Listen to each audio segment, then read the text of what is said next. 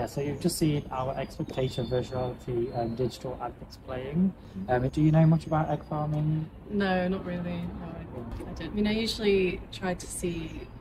My family's always gone for free range, so yeah.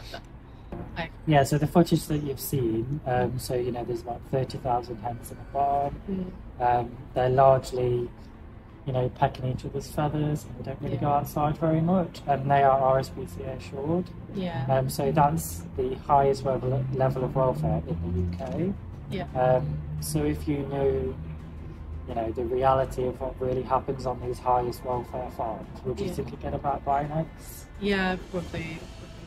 I know there's like local farms near where I live that I probably might like to go for.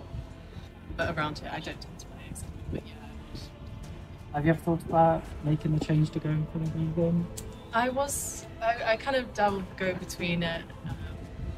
I plan to in the future go